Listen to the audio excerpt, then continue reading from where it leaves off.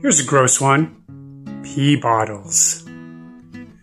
So why might you carry a pee bottle? The primary reason is so that you don't have to get out of your tent in the middle of the night. It's one of these things where if you're in extremely cold environments or you just really need to get your beauty rest, you don't want to get out. So a collapsible bottle is best. Some people will carry something like a Gatorade bottle. Maybe it's full of Gatorade and they drink it throughout the day going up the mountain. But the primary thing is that you don't want to get out of your tent. Sometimes in the snow, there's this really gross thing called a pee hole in the vestibule where people are pouring out their bottles.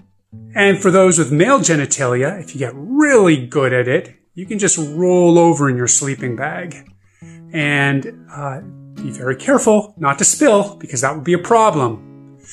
For those with female parts, probably the best thing to do is to have a funnel, a pee funnel, something like a freshette.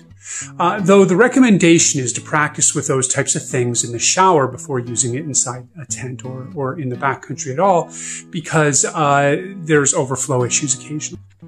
Those with women's parts generally are not going to be able to stay in their sleeping bag to fill up their pee bottle. Make sure your bottle is big enough. The last thing you need in your tent is overflow.